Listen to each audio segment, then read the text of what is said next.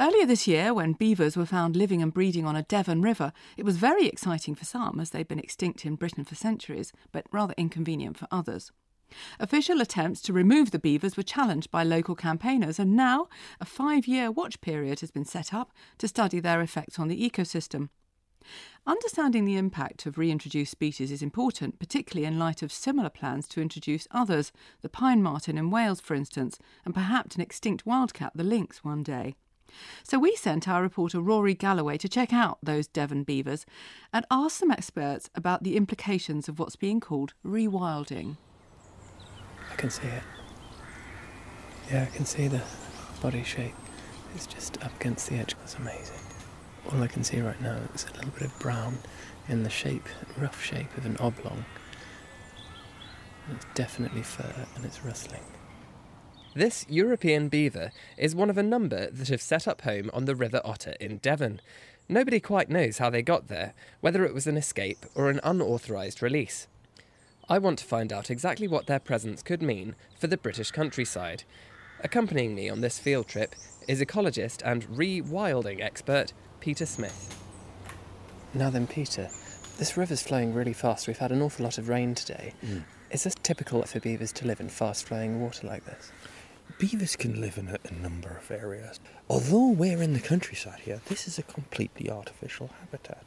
The river is now much more channeled, so we see greater problems with flooding. So is that something that the beavers might be able to help with, perhaps? Yeah, it's exactly. Beavers in uplands will create tiny little dams and wetlands. That acts as a giant sponge sucking in the floodwaters. As we come down the river, the beaver will help channel into the surrounding riverbank and create a giant sponge. There'll be beaver pools, and that again will absorb floodwaters. Changing the speed of the water flow is one thing, but I've heard that beavers can affect other plants and animals in the local environment. You know, one of the reasons why the waterfall's gone extinct is there's no wetlands, and when we get fast-flowing water like this, that kills waterfalls. So one of the reasons I got into understanding beavers from what could we do to save otters and waterfalls, and the answer was beavers. They are the keystone, the stone in the bridge that keeps all the other stones in place, and will do so much good for all of our wetland systems. A kingfisher has just darted past and into the reeds on the left. I'm intrigued by how a species like the beaver can affect so much of the environment around it. So next, I'm off to meet a journalist and rewilding campaigner. Hi there. Hi, Rory. George. Hi. How you doing? Nice to meet you.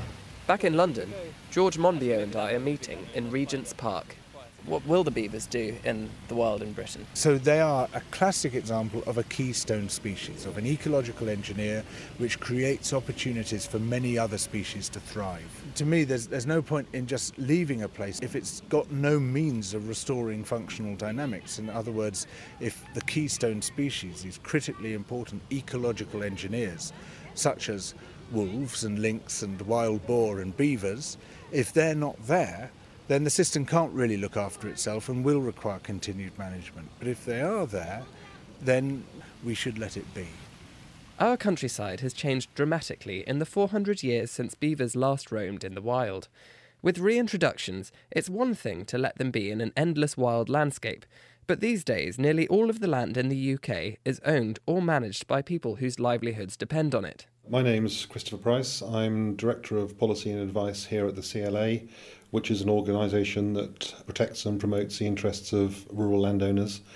Between them, our members own or manage about half the rural land in England and Wales. Do you know of any of your members who have had beavers introduced onto their land? Do you know whether they are in support of that, and what would happen, say, if a beaver did flood a particular field of theirs? We have had a number of members who've had reintroductions of various species on their land, and in the main to date it's worked well. The important thing is that those who are promoting the reintroductions properly explain what's proposed, explain the likely impacts that it'll have on agriculture and other activities in the area, and particularly important from many landowners' perspective is the confidence that there is a concrete exit strategy in place should something go wrong. With some species, obviously, that's easy, and with others, with the beavers that have been released in the southwest of England, they're probably quite a good model of a reintroduction, because it will take quite a long time before we know if there's any adverse impacts, so things can be monitored and things can be checked. Similarly, with the proposed release of the pine martens in Wales, a lot of landowners are very sympathetic to that because they have forestry interests and they're concerned that grey squirrels will continue to cause great problems for them, and the traditional methods of grey squirrel control, trapping and shooting, aren't terribly effective or economically viable.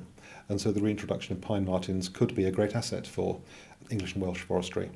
I'm surprised by the lack of hostility towards reintroductions from landowners. Obviously, the reintroduction of beavers needs to be carefully managed and monitored in the long term.